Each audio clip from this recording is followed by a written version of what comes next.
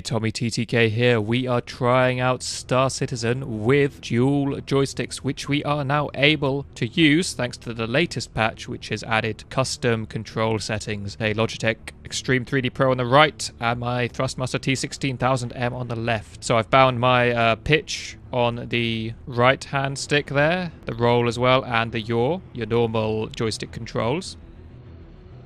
And then on the left, on the Thrustmaster, I've got the vertical and lateral thrusters. If I push forward, I go down, pull back, I move upwards, and then left and right. I would say at the moment, it's pretty sensitive, particularly on, there you go, I'm reading out already, particularly on those lateral and vertical thrusters. A tiny bit of pressure on that stick, and I'm going at pretty much maximum acceleration.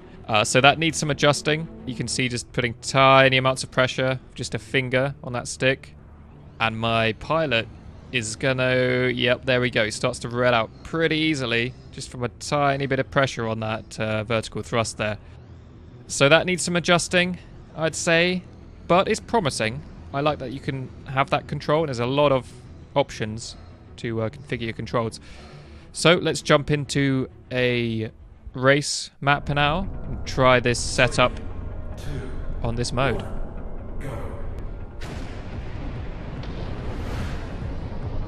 So I'll point out I do actually have a set of Thrustmaster racing pedals under my desk, which in Elite Dangerous I do use for my forward and reverse thrusters. That's not currently supported, so what I'm doing is the Thrustmaster has a small throttle dial just on the base behind the joystick there. I'm actually placing my palm onto that throttle and then using my fingers just to apply tiny bits of pressure to the vertical and lateral thrusters as I go through the gates, which is all you need at the moment because it's so sensitive. So I'm able to do that. Hopefully in future updates they will add support for pedals and adjust the sensitivity and the curves on these joystick controls here to make it a little less sensitive, a little easier to control.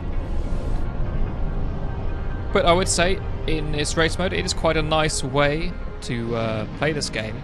I haven't really touched this game yet. I've been sticking mainly to Elite Dangerous because I haven't been able to adjust the controls in this game to interesting setups like this. But suddenly in the racing mode, it's getting a lot more fun and interesting to play. It requires some optimization, however. I'm running a fairly beefy system that should be able to run this. I'm actually recording this section in 720 30 FPS and medium graphics settings because it just can't quite handle it. It needs some optimization for sure. But there you have it. Dual joysticks now possible in Star Citizen. Needs some sensitivity improvements and addition of pedals, and it will be excellent. So that's it. I've got 2 laps left. Continue watching if you want to see more of dual joystick action in Star Citizen.